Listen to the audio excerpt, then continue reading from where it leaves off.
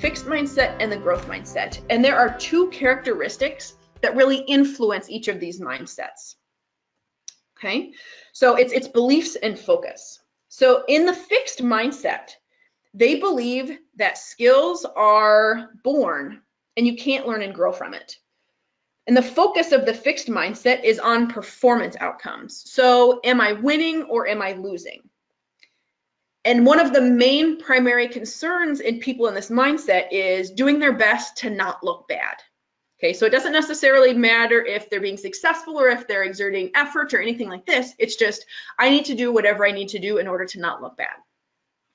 Okay, so again, in sharp contrast, in the growth mindset, the belief is that skills are built and that you can learn and grow. And they're most concerned about and so the focus is really more about the process and getting better. So this idea of, am I better today than I was yesterday? Okay, so a sharp contrast to, I just don't want to look bad. Okay, so these characteristics and these mindsets have a huge influence on our ability to learn and get better. And so one way to think about what it takes to get better are by kind of 4 key ingredients. Okay, so kind of the keys to improvement are these 4 key ingredients. So effort, challenges, mistakes, and feedback. So let's start talking about the fixed mindset. Okay, so when someone is in the fixed mindset, they look at effort as a really negative thing. Okay, it is something that you do when you aren't good enough. They also don't see the value or purpose of putting in effort. They've been shown to back down and avoid challenging situations and frame them as a threat. They get really discouraged and worked up when they make mistakes or fail. And when someone receives feedback in this mindset from a coach or anybody else, they get really defensive, take it personally, and don't see the value or purpose of this feedback. So in other words, they really shy away from these 4 key things that would help them learn and grow because it would make them look bad.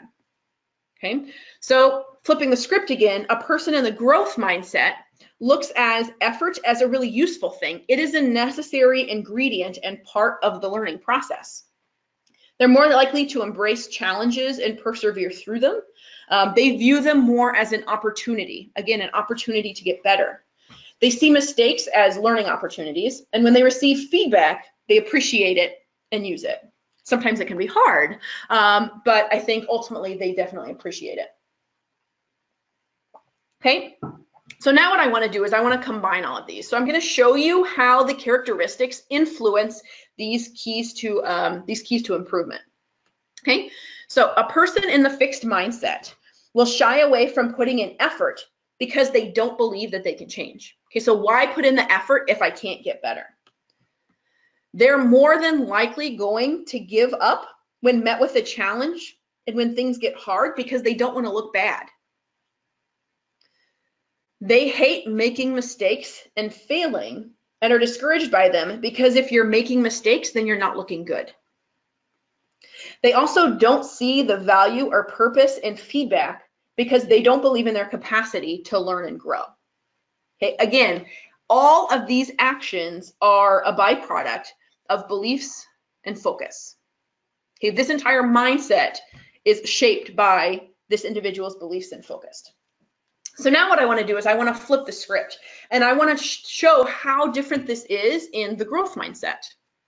Okay, so a person in the growth mindset will see the value and the purpose of effort because they believe in their capacity to learn and grow. They're more than likely going to take on a challenge and persevere through it because they believe that they can grow and they're focused on the opportunity to get better. They also understand how important mistakes are in the process of getting better. And when they receive feedback, they're more receptive because they believe that information can help you get better.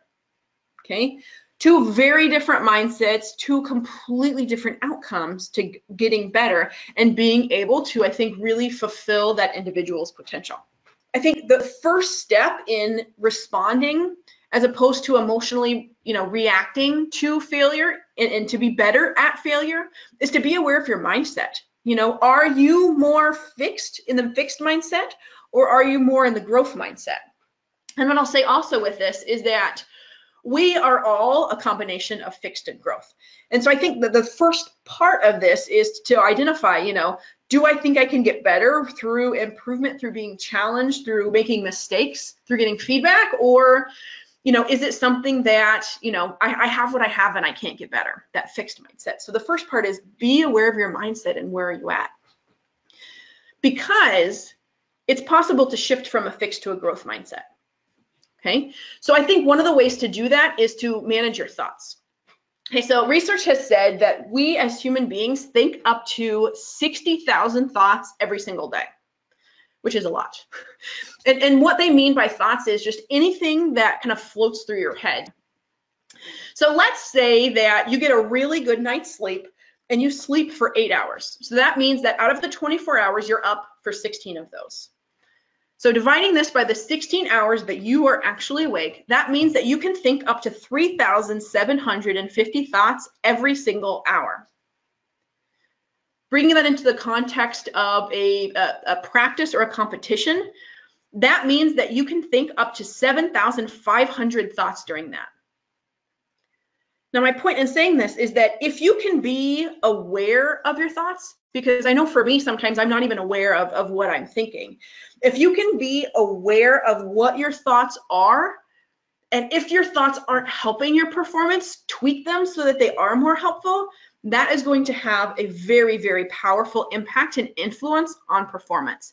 And again, in this idea of trying to switch from a fixed to a growth mindset, if you can identify that you're in a fixed mindset and shift even like a quarter of them to a more growth mindset and to be more helpful to your performance, you're going to see a drastic payoff in performance.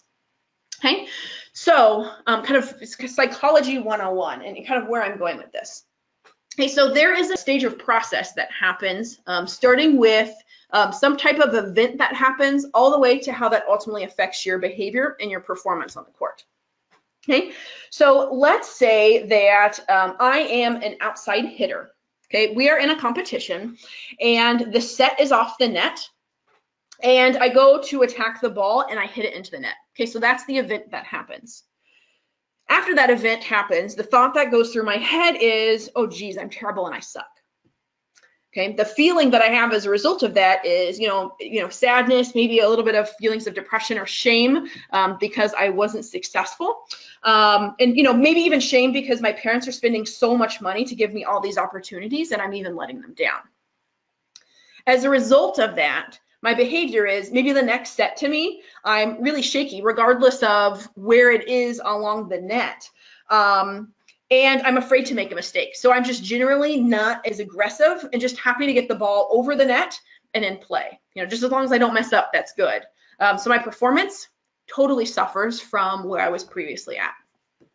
So now what I want to do is I want to take this exact same situation, but I'm going to change the thought. Okay, so I'm an outside hitter, the set's off the net, and I hit the ball off the net. But this time, my thought is, well, it's all the setter's fault. Can't she just get me a good set? My feeling, you know, I'm probably pretty frustrated and angry at my setter. And the behavior, you know, I may give the setter a look, which I make sure that the setter sees, and I grumble under my breath just loud enough for the setter to hear my comment. And so my performance may not change, but I may not get a set the next go around, or it may not be as good of a set as the setter could potentially do because I've kind of messed with the setter. Okay, exact same situation, but as a result of the thought that goes through my head, it drastically changes my behavior and ultimately my performance. So now I want to give you a third scenario. Okay, so exact same situation, I'm an outside hitter, sets off the net, and I hit the ball into the net. But this time my thought is, whoops, I didn't play the ball that well. Next time I'm going to make sure that I adjust my approach and make contact with the middle of the ball rather than the top of it.